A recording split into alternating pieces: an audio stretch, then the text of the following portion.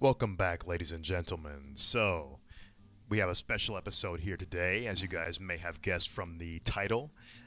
Just before we start, guys, make sure you like, share, comment, and subscribe to the channel if you haven't already.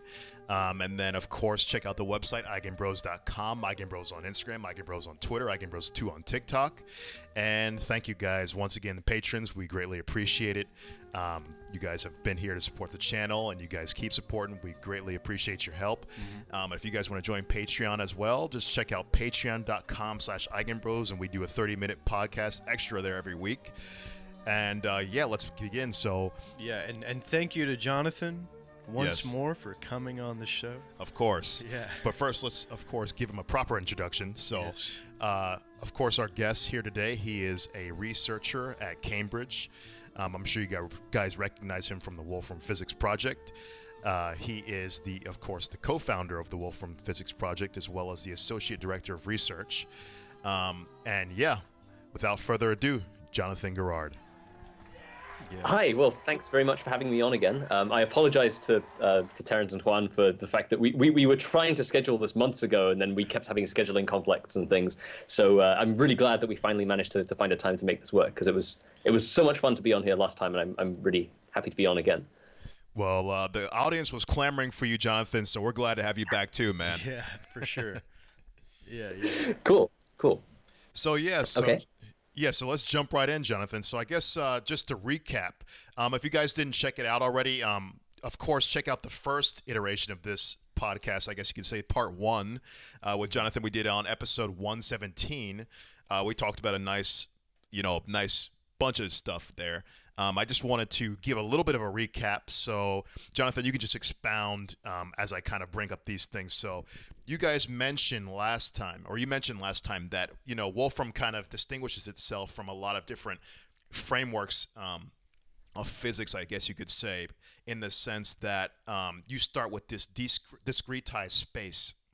So I thought that was a really interesting part of the project. And I guess, has anything changed since then, or did you guys have anything more illuminating in regards to that discretized space? And I guess just give a couple points about that and why that is so different compared to other theories, maybe. Yeah, sure. Okay, so maybe let me try a slightly different perspective to the one that I mentioned kind of the first time around, which is, so why is it natural to think about space and time as being discrete? So there's been suspicion for a while that something weird happens at around the Planck scale, right? So there's this fundamental scale in physics, which is the Planck scale. So that there's a Planck length, a Planck time, a Planck energy, a Planck mass, etc.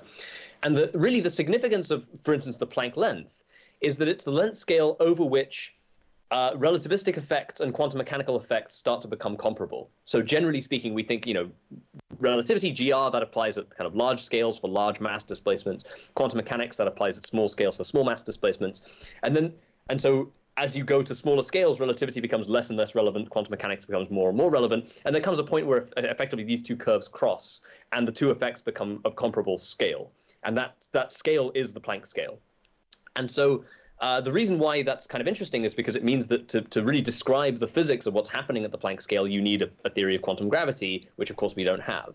And so for a long time, physicists have kind of suspected that our continuum description of space and time may well break down. We don't know that it breaks down, but there's a pretty strong heuristic argument for believing that it breaks down at or approaching this kind of Planck scale. And so one obvious thing to replace it with is is effectively a quantized version of space-time, a quantum mechanical version of space-time, or in other words, a discrete version of space-time. And so that immediately motivates or gives an immediate motivation for thinking about space-time in a discrete way. Relatedly, it's been known. One question you might ask is, why is it so hard to devise a theory of quantum gravity? Why is it so difficult to make gravity work with the other fundamental forces? There are a few different ways you can think about it. One is that the fact that the gauge group of gravity, the Poincare group, is so different to the gauge groups of the other fundamental forces. It's not unitary, it doesn't have unitary representations and all these kinds of things. But there's actually a more direct way that you can see that if you think about path integrals in quantum field theory. So suppose I try to write down a path integral for the gravitational action in quantum field theory.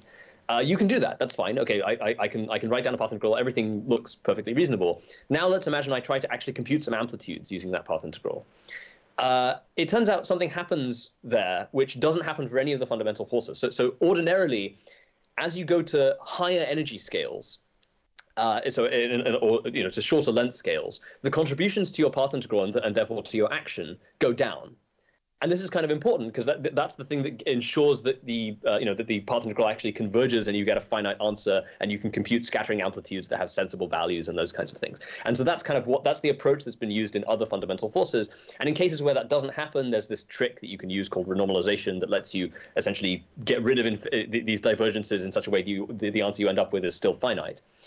With gravity, that doesn't occur. Gravity has what's called an ultraviolet divergence, which means that as you go to shorter length scales, in other words, as you go to sort of towards the ultraviolet end of the electromagnetic spectrum, the contributions to the path integral get larger and larger, not smaller and smaller. And so you end up with this what we might call an unrenormalizable infinity, this infinity that you can't get rid of by standard mathematical techniques. And so your path integral just doesn't make any sense. If you try to write down a naive quantum field theory for gravity, it doesn't work. So the question is, how can you avoid that problem? Well, string theory gives you one approach to avoiding the problem by sort of, saying that gravitons sort of exist inside these kind of closed loops of string that sort of produce these extended higher dimensional world sheets. But there's actually a much more direct approach, which is that you could say, well, this ultraviolet divergence only happens because you can go to arbitrarily short length scales, because as you sum all possible length scales down to zero, the contributions to the integral get larger and larger. But if you say, well, maybe you can't do that. Maybe there is a shortest length scale, and then everything below that doesn't. There aren't any contributions to the path integral below that scale. Then immediately you get what's called a lattice regularization. You get an ultraviolet cutoff for your path integral, which means that beyond that energy scale, below that length scale, there are no more contributions. So suddenly your action becomes finite, and your quantum field theory for gravity becomes renormalizable. And this process called lattice regularization is a very, very direct way to see why a discrete model of space-time is much more conducive to quantum gravity than a continuous model of space-time. So other people have kind of developed techniques so causal dynamical triangulation, causal set theory, loop quantum gravity, all of these approaches to an extent make use of the fact that you have this lattice regularization where if you postulate a discrete space-time, suddenly quantum gravity becomes so much easier to do. So, but in effect, the thing that's different with the Wolfram model from all of these other approaches is that to some extent with all these other approaches, the mathematical formalism starts from something continuous and then tries to discretize it. So with causal dynamical triangulation, you start from a continuous space-time and then you produce a triangulation that makes it discrete. Or with causal set theory, you start from a continuous space-time and you do this procedure called sprinkling that makes it discrete, and so on. Whereas with the Wolfram model, we're effectively going in the other direction. We're saying, let's start with something discrete and see if we can build up to the continuum. And effectively, most of the hard work that we've been doing has been trying to figure out how you derive, continuum physics from underlying kind of discrete dynamics. That's my first attempt at that. That's a really interesting answer. It's a lot to unpack too. I really want to kind of come back to that lattice regularization at some point again, but maybe not now. Well, that approach also seems more intuitive to me. Right, I guess that's probably why Wolfram's project is trying to do it that way. It's like that kind of matches reality more so, right? You want to start from discretized to continuous. Like I was thinking water molecules. Water molecules are, they're sort of these discrete objects, and then when they get closer together, you get this more continuum behavior of water. I mean, I don't know. It's very interesting. I just find that the approach that y'all are taking is much more intuitive to me as opposed to going backwards. But yeah, so I guess the next point I wanted to touch on from the last video also, Jonathan, was the dimensionality. So there was a little bit of there were a lot of questions regarding the dimensionality and how stores dimensions and whatnot, and how they kind of linked up with of course with the real dimensions of space as we know it in the actual universe. I couldn't really decode some of the questions though, so I don't know if I want to ask any of them directly, but I guess I'll just give you another opportunity to kind of expound upon, the connection between Hausdorff's dimensions and then, of course, the normal dimensions as we know, the integer dimensions of reality.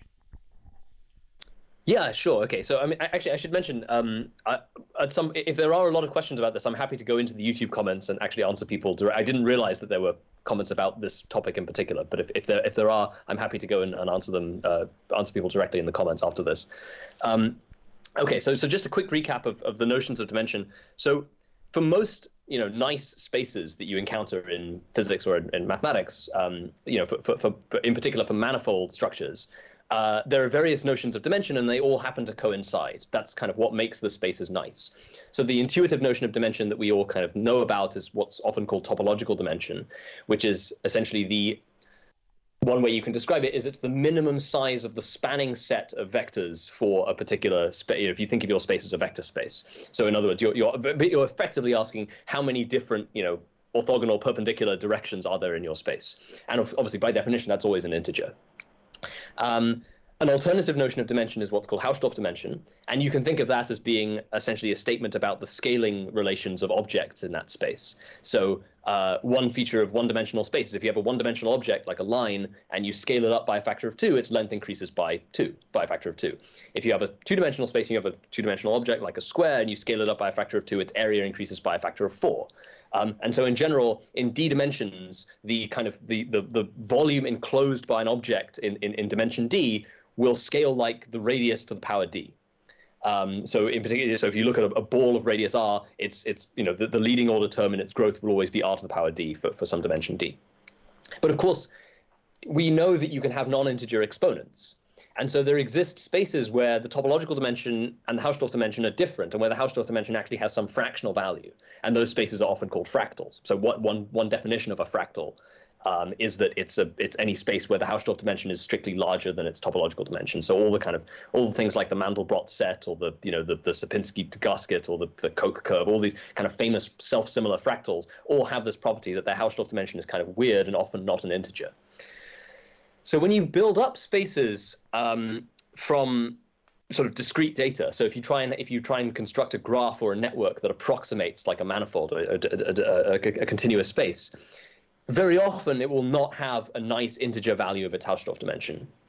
And so you could, in a sense, if you want to reproduce, as far as we know, our universe, or space-time is a manifold, or is very, very close to a manifold. So in a sense, what you want is a network which limits to something which has, on average, more or less integer Hausdorff dimension.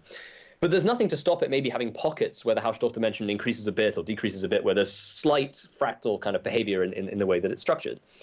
And in fact, at some level, it's very hard locally to distinguish between dimension and curvature.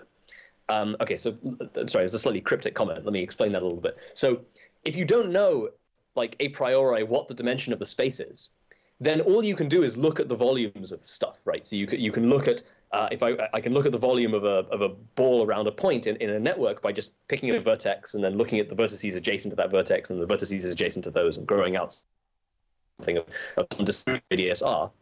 And I can look at how that scales, and I can use that to infer the exponent in the scaling relation. But if the network is approximating a space that's curved, then there's also a second order correction term that's proportional to the curvature. So the first order term is r to the power d, that's related to the dimension. Then there's a quadratic correction term that's basically equal to the Ricci scalar, which is a measure of curvature, times r to the 2, or multiplied by r to the d. So if you want to extract curvature information, what you essentially have to do is you have to make some assumption about what the dimension is, and then extract what the second order correction term is, and that gives you a way of computing curvature. But of course, in general, as I say, you don't know if you just have a network, you don't know what its dimension is, and you don't know what its curvature is, and so locally, a small change in dimension can look very much like a large change in curvature, or vice versa. Essentially, and the reason for that is basically the fact that when you look at a small scale, it's hard to distinguish what is a high degree polynomial from an exponential. Like a high degree polynomial basically looks like an exponential unless you can see a large part of it.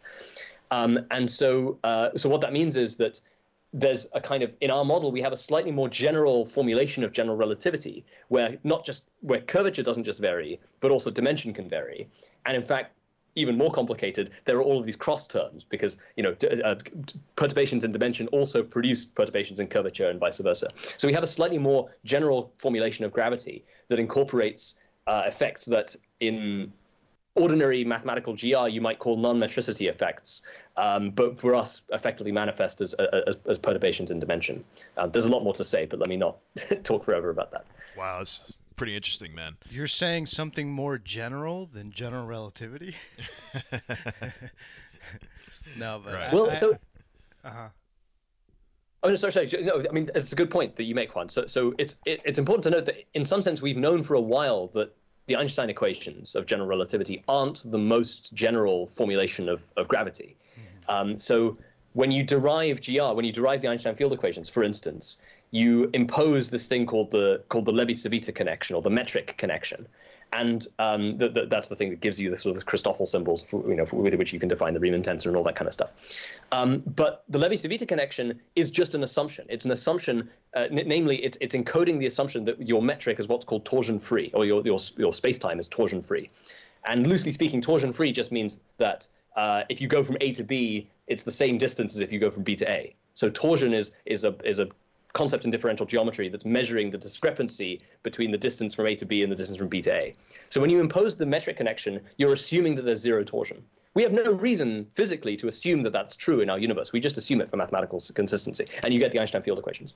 But there's a more general formulation that incorporates not just the curvature tensors, but also this thing called the contorsion tensor, which is a version of GR that includes torsion. And that's a more general version of gravity. There's a yet more general version of gravity that includes what's called non-metricity.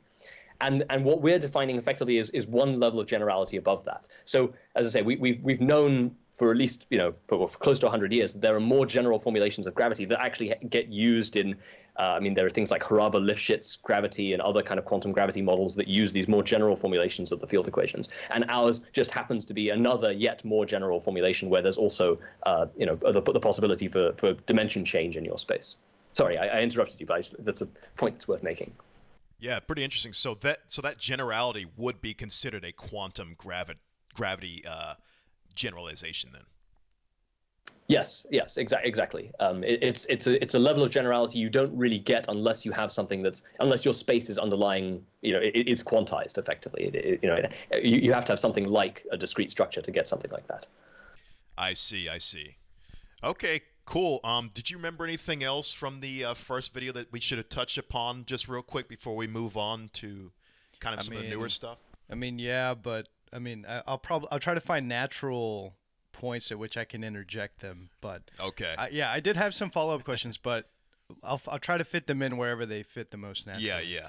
Okay, cool. I just wanted to give a little bit of some more, detail from the first video, but let's move on because we didn't actually get to touch on some things. Well, I guess just an opportunity for you to kind of talk about some of the new things or where you guys are at in the Wolfram project, Jonathan, because I know Wolfram gave a video kind of regarding this, I guess now probably a week ago when this podcast comes out, and he just was kind of talking about some of the new things that you guys have been doing, where the project is at currently.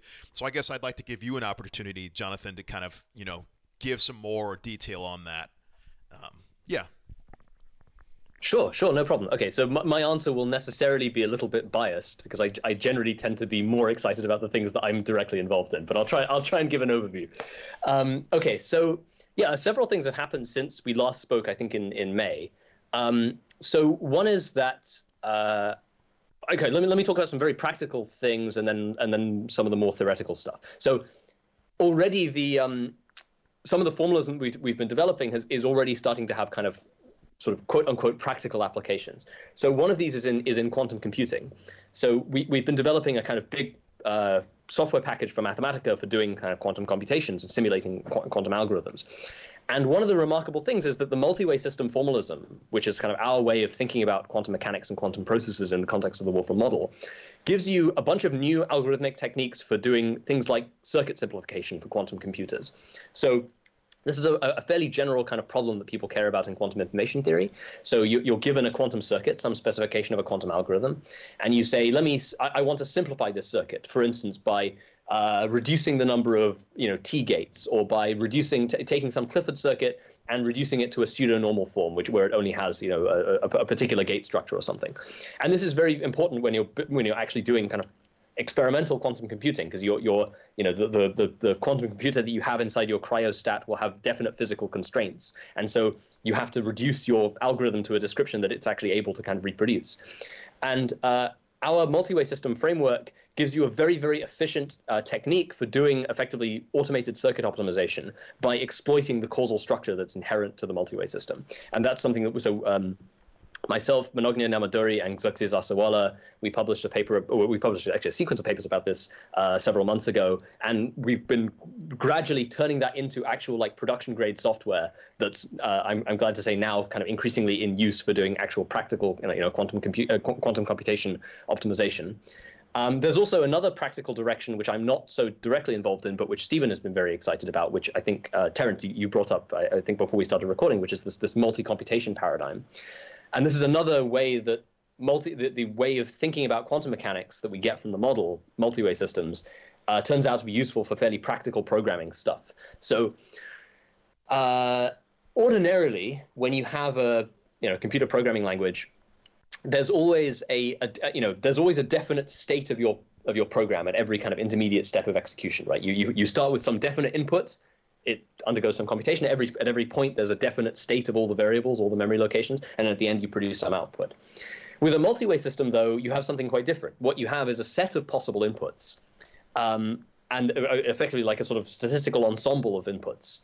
Then you have some multi-way system that computes and goes in all possible directions, performs effectively the space of all possible computations on those inputs, and then produces a statistical ensemble of outputs. So if you think of classical computational thinking as being like a bit like classical physics in the sense that you have just a single definite trajectory for your system, multi-way systems give you something that's more like a sort of a path integral approach to thinking about computer programming. And so an obvious question is, how do we design a programming language that supports multi-computation, that supports the specification of these kind of more or less quantum mechanical intermediate program states? It's actually a really complicated language design problem, which, as I say, I'm not directly involved in, but which Stephen has been kind of mounting an effort recently to try to figure out how we can essentially design the first, as far as we know, the first truly multi-computational programming language, which, as I say, will also have a bunch of resonances with ideas in quantum computing and also non-deterministic computing and other areas where similar ideas have kind of arisen. So those are some practical application stuff some practical application things that have been happening recently. But anyway, so on the more theoretical side, which in my opinion is the more exciting part. Okay, so a few things have been happening. One is, so I've been working with a former student of mine, Julia Dannemann-Freitag, on effectively developing what are called axiomatic quantum field theories in the context of the Wolfram model. So we have a formulation already of quantum mechanics, finite dimensional quantum mechanics, but which uses multi-way systems. But in effect, to get there, you're ignoring all the spatial structure. You're ignoring everything, all the interesting geometrical details of the hypergraph, because ordinary non-relativistic quantum mechanics doesn't really have a notion of spatial structure. So a question is, if we now go back and we include the spatial structure, can we get a relativistically invariant formulation of quantum mechanics? Can we get a quantum field theory? And can we prove rigorously that the theory we get out is indeed a quantum field theory, just as we did for quantum mechanics? Well, it's much more complicated, and it's partly hindered by the fact that there aren't very many mathematically rigorous formulations of quantum field theory anyway. Basically, there are axiomatic field theories which only work for free quantum scalar fields.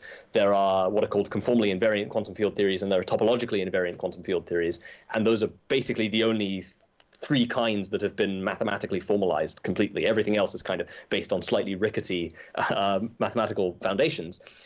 So we've been doing the kind of simplest case of that, which is a free axiomatic quantum field theory. So the idea is there that you take a multi-way system which you can think of as effectively being a multi-way system of possible spacetimes, what we might call a causal multi-way system. So every intermediate state is really a causal graph that represents the whole causal history of spacetime. So when you traverse that multi-way system, what you're looking at is effectively an evolution of a superposition of possible spacetime states. And you can ask, okay, can we use that? So it's very tempting to conclude that multi-way system should act a bit like a path integral, that you should be able to get something like a Feynman propagator from it. So an obvious question is, can we compute, say, transition amplitudes for between spacetime geometries using that multi-way system? Well, to do that, there's a lot of mathematical technology that has to be built, right? You effectively have to define, you have to have a way of, you have to define a scalar field over your spacetime. Then you have to be able to extract things like Pauli-Jordan operators, Weightman functions. You have to be able to define Green's functions, and then from that you have to be able, you have to be able to split them into the advanced and retarded Green's functions. From there, you can construct a Feynman propagator, etc. There's a lot of kind of intermediate steps, but we've been able to do at least the first non-trivial quantum field theoretic calculation using Wolfram model systems, which is a computation of what's called a spacetime entanglement entropy. So what that means is, in a quantum gravity theory, when you treat spacetime as a quantum mechanical structure, you can compute things like, so entanglement entropies, which are a quantum mechanical concept that tell you sort of how strongly entangled two subsystems are. You can start to compute those over spacetime. And so there's an approach to doing that for discrete spacetimes that was developed by causal set theory, where you take something like a causal graph and you construct, say, a diamond inside it as like a subgraph, a diamond-shaped subgraph inside it that's like a subsystem that you're tracing over. And you can ask, how strongly entangled is that subsystem with the rest of the spacetime? And then you can compute an entanglement entropy. And causal set theory gives you a way to do that. So we kind of know what the right answer is. The branchial graphs that come from the Wolfram model, which are these graphs that you get by taking a multi-way system and slicing across it horizontally, those have a metric defined on them, which we can prove in some cases limits to this thing called a Fubini-Studi metric. And that Fubini-Studi metric has the property that you can compute entanglement entropies using it. And that effectively, the further away two states are in the branchial graph, the larger the larger the entanglement entropy between those microstates. And so what we've been able to do is, both by doing some actual sort of rigorous mathematics and also by running some very, very large computer simulations on AWS, we were able to show that actually the entanglement entropies we compute using the path integrals from the Wolfram model using multi-way systems give you exactly the same answer as the path integrals that you would compute using standard causal set theoretic techniques. So we've been able to, I mean, there's a lot still to do, but we've been able to show that at least in a non-trivial case, we can define a quantum field theory for a Wolfram model, and we can compute effectively transition amplitudes on space-time that give you the right answers for things like entanglement entropies. That's very exciting, and there's a lot more to be done there. Another thing is there is also some more purely mathematical stuff that we're doing. So, as for instance, in collaboration with Xerxes Dasawala, who I mentioned earlier, we've been working on trying to construct a kind of more mathematically abstract way of deriving continuous spaces from these discrete underlying models using techniques that come from areas like topos theory and homotopy type theory. It's probably not worth explaining in detail how that works, but there's this very, very abstract mathematical structure called an infinity groupoid, which in modern algebraic topology is kind of, in some sense, is the most general way that you can think about what a topological space really is. And we've been working on trying to prove that, in fact, in limiting cases, our Wolfram model evolutions do produce these infinity groupoids from which you can get essentially topological structure. And relatedly, we've been trying to kind of use that new approach to thinking about these spaces, the transition between discrete and continuous spaces, to try to derive essentially a more general version of analysis and a more general version of differential geometry. So, ordinarily, when you think about doing analysis, or even when you think about doing topology, you're assuming you have a very nicely well-behaved space, which has, a well-defined notion of dimension that's the same across topological and Hausdorff. And so a question is, what would a theory like topology or a theory like analysis look like in these more general spaces? Can you define things like open sets? And from that, can you define continuous functions? Can you define what it means to be differentiable or integrable on one of these spaces? It's actually quite complicated to do, but we're starting to develop some of the mathematical foundation for thinking about that. So there's a whole spectrum of stuff that we're working on, from, as I say, very, very practical kind of application stuff to very, very theoretical and mathematical stuff. Maybe we can talk about some of those things in more detail later. Excellent, man. That's a lot of interesting things you guys have going on. I mean, the Wolfram seems like the Wolfram model just has so many things that you can do with it. It seems to be a powerful framework of working within. Yeah, I mean, it spans quantum stuff to relativity, you know. But I wanted to ask a follow-up question, because you mentioned entanglement entropy, but I know that, like, loosely in quantum information that there's like a tie-in, like, between information and entanglement entropy. I don't know if you can speak more on that. Yeah, no, absolutely. Okay, I mentioned a bunch of words in the process of talking about that, but so maybe I can explain in a bit more detail what they really are. So yeah, absolutely. There's this thing which I described as the Fubini-Study metric, which is which turns out to be the natural. So the natural metric on a causal graph turns out to be a space-time metric tensor in a large class of cases. But the natural metric instead on a branchial graph, when you take a multi-way system and you slice it apart, turns out to be this Fubini-Study metric. And the Fubini-Study metric is directly related to what's called the Fisher information metric. And that is exactly a kind of information distance, a classical information distance. But in a sense, you can think of it as being a sort of complexified version of classical information distance that you get from Fisher information. And then that complexified version is related to a bunch of standard quantum mechanical distance metrics, in particular this thing called the quantum Burroughs metric. I think I forget exactly which way around it goes, but it's related. The real part is related to 4 times the quantum Burroughs metric, or maybe the other way around. I forget which way. But anyway, so all of these ideas are indeed related. And so then there's a natural way from the Burroughs metric that you can compute an entanglement distance or an entanglement entropy. So yeah, you're exactly right. In effect, the real part of the entanglement entropy for a quantum system is directly related to a notion of classical information distance. And so, yeah, you're exactly correct. There's a very close tie-in between classical information and effectively quantum entanglement entropies.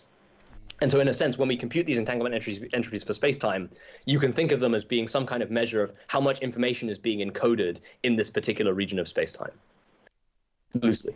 Very interesting. Pretty interesting. So let's see. I guess what was the other thing I want? Oh, so I guess. Yeah, you guys have a lot of interesting things going on in the Wolfram sphere right now. I guess now we want to kind of take it back to a more fundamental level and kind of address some of the things that I wanted to address last episode, but we were short on time.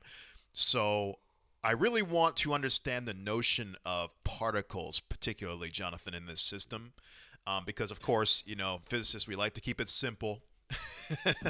I want to understand more about, like, how do particles and mass actually manifest in this system, you know, of these hypergraphs. Like, where do those actually come in? And maybe you can just explain a little bit how they arise. Sure. Okay. So, well, let me begin with a confession, which is that, you know, our formulation of sort of particle physics in the context of these models is very, very embryonic. So almost everything we've done so far has been looking at essentially the large-scale structure of space-time, large-scale geometry, and quantum mechanical properties that can be computed from space-time alone, like these entanglement entropies, for instance. And the reason why we've been focusing on that is precisely because we don't have a particularly robust formulation of particles yet. You know, I would love to be able to sit here and say, you know, we found an electron in one of these systems, but, you know, I can't say that. We have, as I say, an embryonic formulation of how particles work, and we have toy examples where we can look at effectively, where we can look at particle interactions, and in principle, we might be able to get to the point where we can actually compute, you know, interaction cross sections and things for particle interactions, but that requires more work. But okay, let me talk about the embryonic formulation we have. So. Okay, I can make an analogy. Let's start with a simplified analogy. So if you have a flat network, a flat undirected graph that's just, you know, embedded in a two-dimensional plane, there are some graphs which you can embed in a two-dimensional plane without any of the edges crossing over, and there are other graphs where you can't. And the graphs which you can embed are called planar graphs, and the graphs which you can't embed without edges crossing over are called non-planar graphs. And there's a famous theorem in graph theory, which is called Kuratowski's theorem.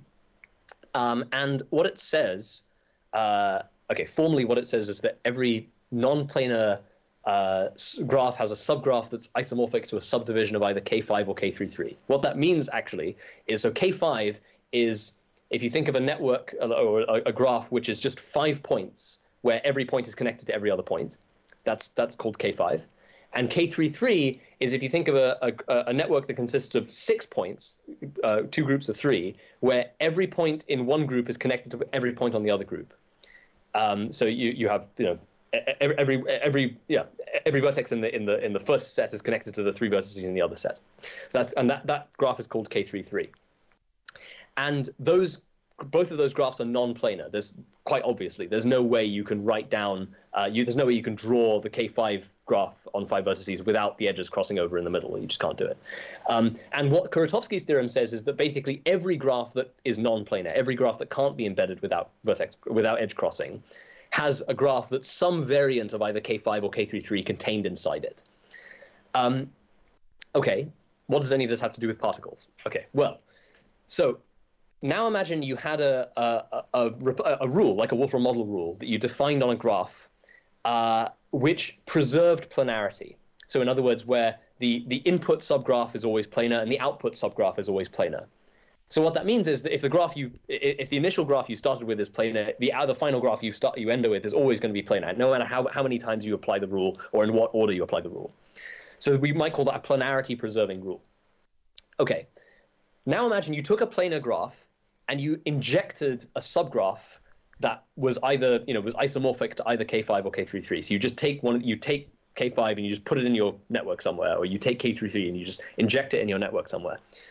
Well, that non-planar tangle, if you like, that little non-planar subgraph, that's going to persist, right? That's not going to disappear because the rules that you've defined preserve planarity. So that non-planar subnetwork or subgraph is just going to bounce around and do all kinds of stuff, but it's going to persist. And the only way it could disappear is effectively if it kind of somehow interacted with another copy of itself. And so one thing you realize is that if you have planarity preserving rules, subgraphs that are isomorphic to K5 or K33 will behave a bit like elementary particles. They will behave as persistent, localized structures that just propagate throughout the network because of Kuratowski's theorem. Okay, so there's a much more general way to think about that, which is K5 and K33 are just particular examples of what we might call localized topological obstructions that exist within graphs. And so that kind of leads you to conclude that there might be a generalized way of thinking about how elementary particles might work, which is just that there are any sort of localized topological obstructions that exist within a network. And so there's a grand generalization of Kuratowski's theorem, which is kind of one of the big results of modern combinatorics, which is what's called the Seymour-Robertson theorem. And what it says is that effectively there are all kinds of instances of rules that you could apply to a graph that will preserve certain features of that graph, and they will lead to these persistent localized topological obstructions. And so our current formulation of particles is that they are these persistent localized topological obstructions, that in effect they are little irreducible tangles that appear in the network that just propagate around and interact with other tangles, but which aren't ever created or destroyed by the action of the rules alone. And so we have these very toy models where we can look at how particles move and how they interact with each other, and we can even start to construct kind of what look like Feynman diagrams for the interactions of these localized topological obstructions. And as I say, eventually the dream would be that we can write down a fully consistent quantum field theory that describes these particle interactions, and where we can actually compute, scattering amplitudes and things like that. But I think there are maybe 5 or 6 big mathematical steps that have to be taken before we can get to that point. But that's at least the rudimentary formulation we have right now. Very interesting. So I see. So you call it embryonic just because you guys have this interesting notion of what could be a particle, but you need to hit these milestones to really convince yourself that they are, in fact, particles in your system. Exactly. So, so we have a bunch of conjectures. So like, there are ways that, so given one of these localized topological obstructions, there are ways that you can compute certain quantities. So, and it's very tempting to say these quantities look like things that we recognize in ordinary physics. So we have ways of computing something that looks a bit like angular momentum, that looks a bit like charge, that looks a bit like mass. And so, but we don't actually have any mathematical proof that they are really those quantities.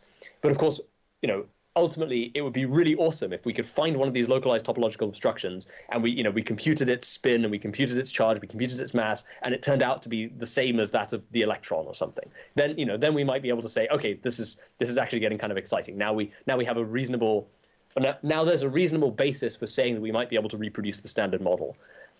But yeah, as I say, I think we're a little bit far away from that, if for no reason other than we don't really yet have the mathematical techniques to be able to claim confidently that the quantities that we're computing are actually charges and masses and spins and things, even though we think they seem to be, that they behave. Things like spin behave in the way that you expect spin to behave. So things like the spin statistics theorem, the distinction between fermions and bosons, the fact that fermions have an exclusion principle, bosons don't. All of those things appear to be true when we run simulations, but we don't yet have any proof that that's really what's happening. Yeah, right. I have an interesting follow-up question. I don't know if this will make any sense, but how is emergent phenomena encoded in your, or how would it be encoded in your in this theory that y'all are working on? Like, in what sense do you mean? I guess a lot of emergent phenomena. Right, but I'm saying I don't know if that makes any sense, because the question just came to me, so I'm just kind of like working it out. Sort of like in statistical mechanics, you get sort of ensemble behavior. I'm wondering how, if you know about that, like how I guess maybe does his theory have any sense of some small object you start with and then something emerges? I guess you could almost think of the hypergraph in that sense, because the space emerges from that in some sense. Is there anything else, maybe, I guess, Jonathan, that you have some kind of basic object that you guys start with, and then some kind of there's like a something emerges from that, a collection? See, I mean, so I would argue that in some sense, basically everything about this model is emergent, right? There's almost nothing, in general, one makes the distinction between, emergent behavior versus fundamental behavior, right? Fundamental behavior being kind of the underlying mechanics that describe the system, and the emergent phenomena being kind of the stuff that appears when you have statistically, when you have large statistical numbers of, components that are interacting with the, according to these microscopic mechanical principles. In that sense, almost everything we care about in these models is emergent rather than fundamental, right? The fundamental part is just, these very, very simple rewriting rules that we're applying to little pieces of network, but we don't really care about that. I mean, that doesn't have anything to do with physics. All the kind of physics stuff appears at an emergent scale. So, in this sense, gravity in our models is an emergent phenomenon. So ordinarily in fundamental physics, you think of gravity as being a fundamental force, because as far as we know, it is. In the context of this model, though, gravity becomes essentially like a statistical property of hypergraph in bulk. So a bit like how, temperature is a statistical property of matter in bulk. The notion of temperature doesn't exist if you just look at a single molecule. Temperature, you can't quantize temperature. That you don't get sort of temperons. But it's a well-defined quantity that occurs when you have a statistically large sample of matter, of elementary particles. In the same way, gravity doesn't exist at the level of a single edge or a single network node in our models. It only occurs at effectively a statistical scale when you have large when you build up statistically large quantities of hypergraph nodes. And in the same way, gravity isn't really quantizable in our models precisely for this reason, because it's not a fundamental phenomenon. It's something that only occurs at an emergent scale. And more or less everything else that we've talked about, quantum mechanics, quantum field theory, even particle behavior, all of that you can really think of as being emergent behavior of the model. None of these things are things that are built in at the level of the rules. They're all things that appear for essentially statistical reasons when you have large numbers of rules being applied to hypergraphs of large extent. Maybe I misunderstood your question. But no. That's actually, the answer is really great, because I mean, a lot of this stuff seems like most of physics seems like natural emergent phenomena, but the sort of typical approach to teaching it, or whatever, the way physics students get it, is sort of like axiomatic rules, like this stuff is I don't know, we're I think rarely taught sort of like this kind of flow of emergence, I guess. I think it's interesting also that that Wolfram's project kind of has gravity come out from understanding space rather than particles, where you would kind of think of that in traditional physics in some sense, because we always think of a particle like an electron as having mass, right? So you can come down to the small scale. But I guess also, but yeah, it's interesting that is the case in Wolfram's model, where you kind of play with space to get gravity. Yeah, I mean, and this is often true with quantum gravity theories. I mean, so like, in these other theories that I've mentioned, things like causal dynamical triangulation, causal set theory, etc., people generally start off by considering the sort of kinematical properties of space-time long before they worry about particles, because it's just getting the kinematical properties of space-time right is hard enough in itself, and there's a lot of interesting consistency checks and things to do at that point, even before you get to particle interactions. I mean, this model called twistor theory that was developed by Roger Penrose, for instance, really never, even though it's a very beautiful, mathematically elegant model for quantum gravity, never really reached the point of being able to describe particle interactions. It only ever really described kind of, the conformal geometry of space-time. At some level, we're kind of still at that point. As I say, we're trying to get beyond that point, and we're starting to look at these kind of more serious interactions with particle theory and with gauge theories and Yang-Mills theories and so on. But as I say, that's still at a fairly early point of development. But no, Juan, I think it's an important point that you make, that we generally tend to teach physics in this axiomatic way, and emergent phenomena are largely omitted, except in certain areas like statistical mechanics. And I guess the main reason is just, well, one is it's really hard to analyze emergent phenomena. Like the amount of stuff you can prove mathematically about emergent behavior is quite small and restricted to very, very specialized cases like fluid mechanics. And to really understand it and analyze it properly, you need large-scale computer simulations, right? You have to be able to look at, what actually happens when I take a million of these components and let them interact. If you try to analyze that from first principles, almost all the time you're going to fail. It's just, the mathematical techniques don't really exist for you to do that reasonably. You have to kind of explicitly simulate what happens. And unfortunately, physics curricula haven't really caught up with that approach. But I think it's a good point that you make. I think it's also really interesting, the fact that Wolfram, you guys don't shy away from using all these computational, techniques and things. And that kind of is something that I've always felt was lacking in modern, physics curriculum. We kind of still do a lot of things analytically, unless let's say you're in computational physics research. But it seems like that's kind of the way you need to go in some sense in modern physics. I guess theorists kind of do that as well. But the computational aspects seem to be something that is really nice that you guys are actually exploring, because I think that's going to be one of these key factors in actually doing modern physics research at the really deep theoretical level. I guess, yeah. I think that's completely right, and it's interesting in a sense, because this is not really a physics point; it's really a sociology point. But like, computational methods have been very, very popular and very successful in some areas of physics, like condensed matter, for instance. In modern condensed matter theory, computational simulations, they're necessary, right? You have to do density functional theory if you want to understand what's going on. Same with a lot of astrophysics, right? If you want to actually understand galaxy formation, you can't just do it analytically. You have to kind of simulate what's happening. The one holdout area, historically, has been fundamental physics, has been quantum gravity and things like that, where people still basically do everything, all of string theory, most of LQG, most of causal dynamical triangulation, all of that stuff is basically done analytically. And I don't think there's any reason for that to be the case. I think it's just, for various sociological reasons, that's kind of how it's developed. And as I say, it's one of the last great holdouts. And one of the things that's weird about this project from a sociological point of view is precisely as you say. It's the fact that we're doing fundamental physics, we're doing quantum gravity, but we're doing it in this approach that's very alien to most other people in the field, because we're not just doing mathematical analysis, we're also doing these kind of large-scale, almost condensed matter-like simulations of what's really happening, which I think a lot of people aren't really used to. Right.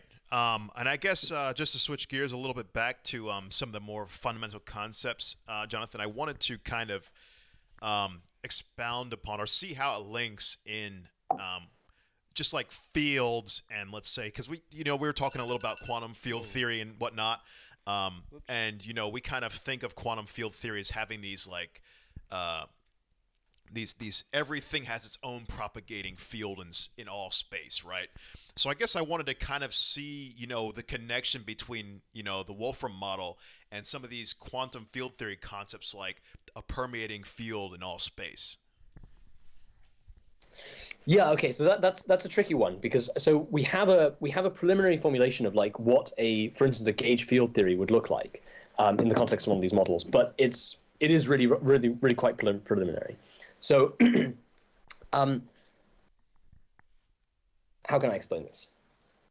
The basic idea is, all right, so in a modern gauge theory, in a modern, something like a Yang-Mills theory, you have various kind of geometrical structures. You have like a total space, you have a base space, you have a fiber bundle, and then you talk about kind of local gauge invariance with respect to that fiber bundle. And so every for every fiber that exists in that fiber bundle, there's effectively a different local choice of coordinate basis, and the field that occurs in your quantum field theory, that gauge field, is really reflecting things about invariance of the laws of physics under different choices of local coordinate basis in that fiber bundle. That's sort of mathematically what's really happening when you talk about a field theory.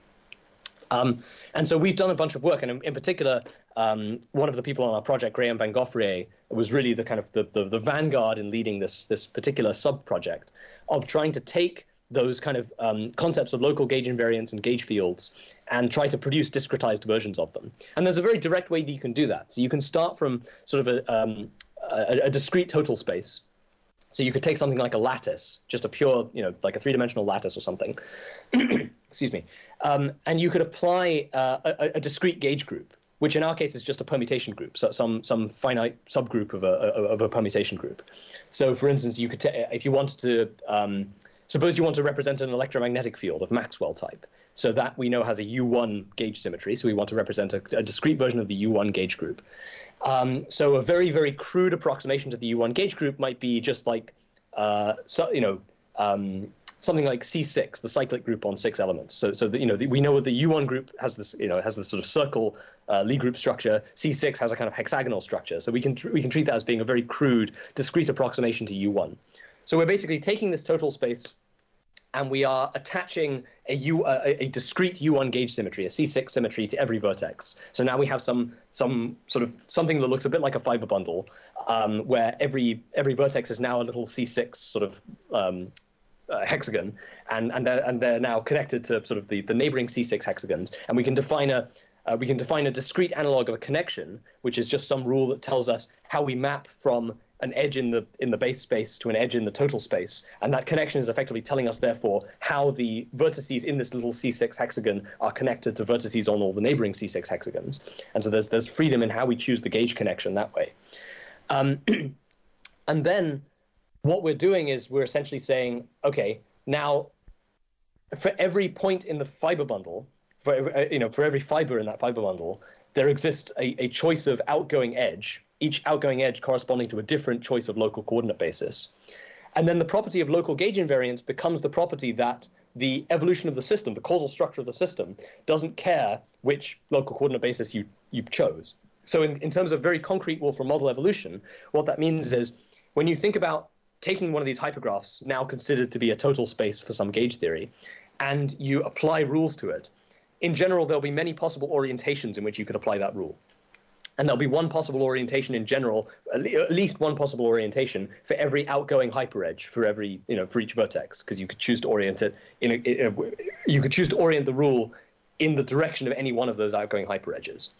And so if each one of if that vertex that you're applying the rule on, or the vertex that it's centered on, is interpreted as a fiber, and every outgoing hyperedge is now a different choice of local coordinate basis, then local gauge invariance becomes precisely the condition that the causal structure of the evolution doesn't care what the initial orientation of the rule was, for any rule that could be applied anywhere in that total space. And that gives you an immediate discrete formulation of a gauge field theory.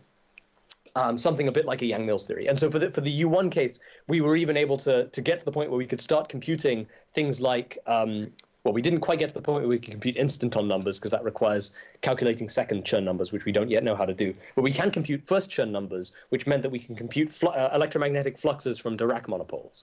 So if you interpret if you take a Dirac monopole in the context of one of these rules, which is just a sort of a vertex that's surrounded by which is surrounded by a collection of these C6 hexagons, then you can compute what's the electromagnetic flux through that shell of C6 hexagons that's coming from that Dirac monopole. And if we compute it using these techniques, we get the right answer. We get the answer that you expect, given the given the connection that we started from. Okay, sorry, that was an overly mathematical explanation of what's going on. Let me try and give a more intuitive picture.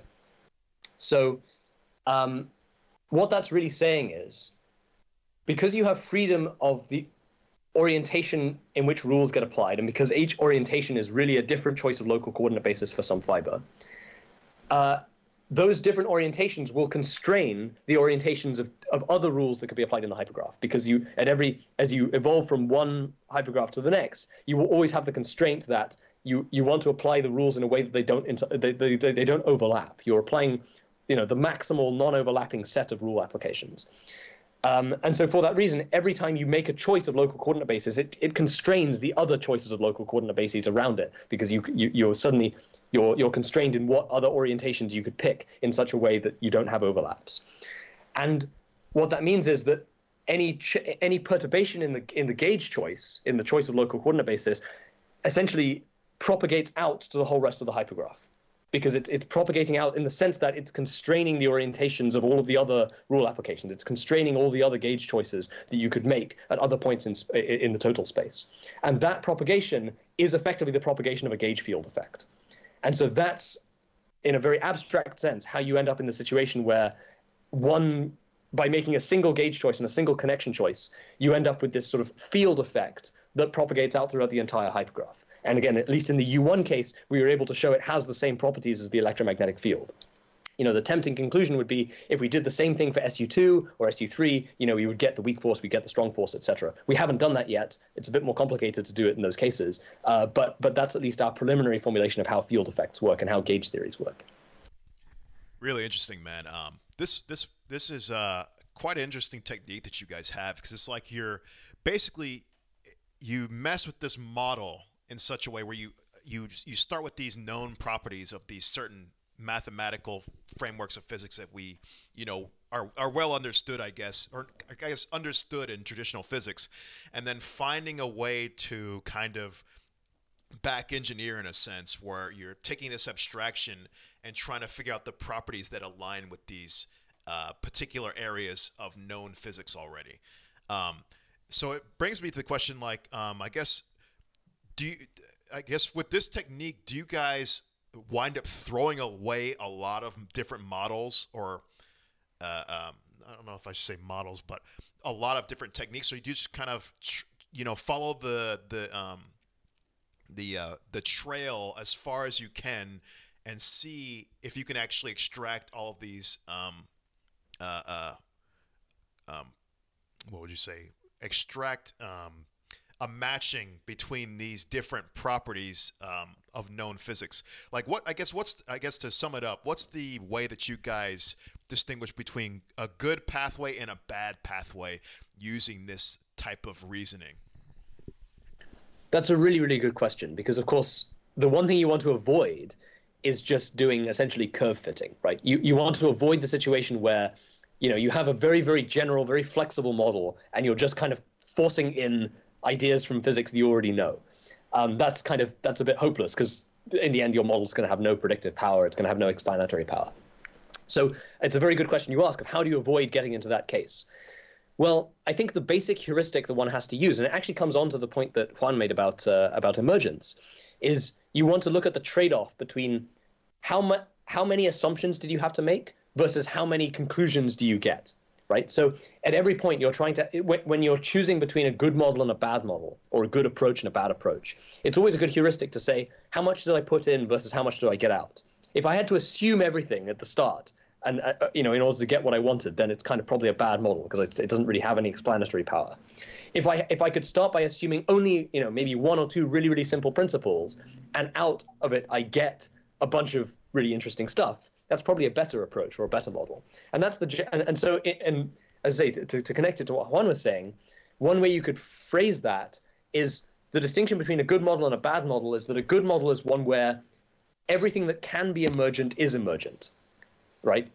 Because the difference between emergence and kind of non-emergence is that with non-emergence you have to bake in the rules axiomatically at the beginning, whereas if you can bake in a very minimal set of rules axiomatically at the beginning and have everything else be emergent, then it's probably a very good very good model, a very good approach.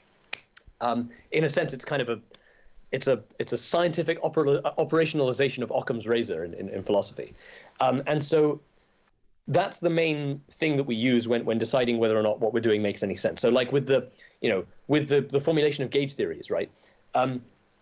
That sounds very ad hoc and very much like we might have forced it in somehow. But when you strip it back to its essence and you formulate it in terms of, well, as I say, if you interpret the hypergraph as a fiber bundle and every vertex is a fiber and every outgoing edge is a different choice of local coordinate basis, then all that we're really saying is that different orientations of rules constrain other possible orientations of rules, and that gives you something like a gauge field effect. That's a very, very simple assumption, and yet from it we immediately get the U1, the S7 to S4 hop vibration, and we get the U1 gauge symmetry, we get Dirac monopoles, we get something that does indeed look like a field of Maxwell type. We get the fact that if we take the total space and we mod out by the gauge group, we get back to the base space. All these nice mathematical and physical features all just kind of emerge from this one very, very simple assumption. So even though it sounds like it's all quite complicated and ad hoc, if you strip it back to its essence, it's really a very simple underlying assumption that gives you all this complexity. And it's in that sense that I'd say this is probably a good approach. Whereas if we'd found that, for instance, we had to bake in the properties of the Maxwell field as part of the rules, then I'd probably say this is not such a good approach because it's not really explaining anything. We wouldn't have been able to derive this unless we already knew how Maxwell fields worked, and that's really the kind of the high level philosophical heuristic that we use when assessing what approaches to try. I think we're almost up on time. Maybe we got like 10 more minutes, 10, 15 more minutes. I thought we had a little bit more time. 10, 15? 15? It's like almost 8:30, but oh, damn. Okay. He's like, oh man, this is going by so fast. I know, no. Okay. But I wanted to ask a follow-up question because it has to kind of do related with what Terrence was talking about, and it kind of, I guess, stirred the conversation more to something that's been on my mind lately, which is like constructor theory. I don't know if you're familiar with it. Yes, yeah. Deutsch and Marletto and people, right? Right. Is there any kind of overlap you guys think, or are there parallels you think between the two? That's a really interesting question. Okay, so Stephen Xerxes and I actually, we got invited to this emergent space-time workshop in Arizona last year, and we encountered Chiara Marletto there, and we ended up having this long conversation about sort of possible connections between what we do and what she's been up to in the context of constructor theory. And we keep meaning to follow up on that, and then somehow none of us ever have any time. But at some point, we would actually like to do a more systematic investigation of that. But yeah, I mean, so the basic. Okay, so my understanding of constructor theory is that the idea is that you formulate laws of physics not in terms of like equations of motion, but you formulate laws of physics in terms of what classes of transformations are and are not permitted between substrates, right? So like the first law of thermodynamics, one way you could formulate, or just the laws of thermodynamics in general, one way you can formulate them is you're saying you cannot build a perpetual motion machine of the first kind or of the second kind. And that's really a statement about, it's not really a statement about laws of motion. That's a statement about what kinds of transformations are and are not allowed within our universe. Similarly, the uncertainty principle in quantum mechanics tells you another thing about classes of transformations that are disallowed in our universe. You can't make, arbitrarily precise observations of anti-commuting observables. And constructor theory is the idea that you could formulate all of fundamental physics in these terms. Now, our approach to doing fundamental physics is in some ways more aligned with constructor theory than it is with the conventional kind of equations of motion approach. Because when you take one of our, for instance, one of our multi-way systems, the reachability relation in a multi-way system is telling you which transformations between hypergraphs are and are not permitted, right? If you have two hypergraphs and they're connected by a directed path in the multi-way system, that's telling you that there's a sequence of rewrites that leads you from one to the other. And if they're disconnected, then that's effectively constituting a proof that no such sequence of rewrites exist. So when you describe the dynamics of our model in terms of multi-way systems and the reachability relation on multi-way systems, you immediately get a theory that is constructor theoretic in nature. And in effect, what we were trying to do in this discussion with Chiara is see if we could actually do some interesting physics in that context. So, for instance, Chiara has a bunch of these nice theorems about the so-called totalitarian principle of quantum mechanics, and looking at situations in which when you have a classical system and a quantum system and they interact, the classical system is always the quantum system always dominates the classical system. The resulting system is always quantum mechanical. It's never classical. And there's a way that you can kind of formulate that in constructor theory. And we were trying to work out if there was a way to translate that argument into multi-way systems. We figured out there was a way to do it, essentially using the fact that if you have, okay, a little bit of technical detail, but when you have two multi-way systems, there are various ways that you can take a tensor product of them. You can take what's called a Cartesian product, which is really the classical version, and you can take what's called a Kronecker product, which is really the quantum mechanical version. And in a sense, what this constructor theoretic theorem was really saying in the context of multi-way systems was that when you have two multi-way systems, and one is produced by a Cartesian product and one is produced by a Kronecker product, and then you let them interact, the Kronecker product always dominates over the Cartesian product. So I got quite excited about this because it meant that there was there was a direct mathematical translation between ideas in constructor theory and ideas to do with multi-way systems.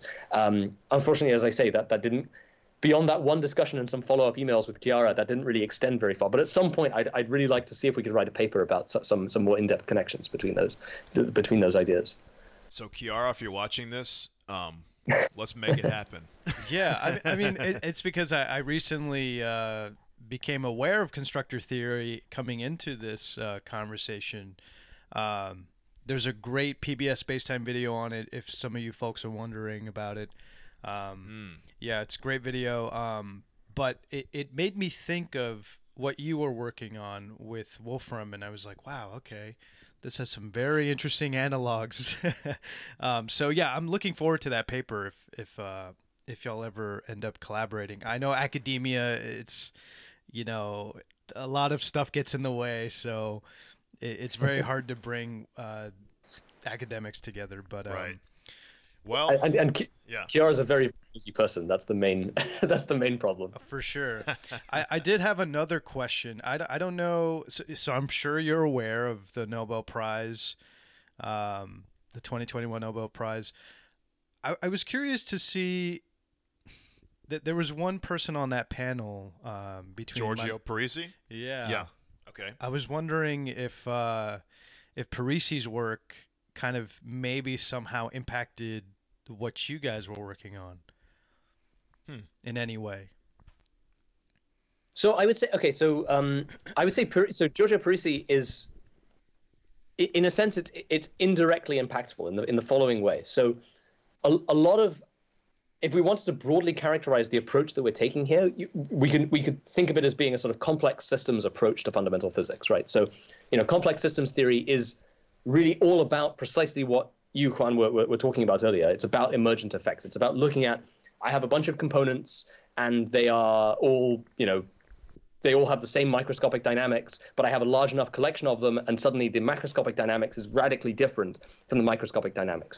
And can I describe mathematically or computationally how these different elements compose and how the macroscopic emergent behavior relates to the microscopic, mechanical behavior?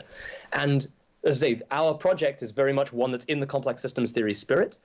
Giorgio Parisi has been a great kind of champion of complex systems theory, but in somewhat different contexts.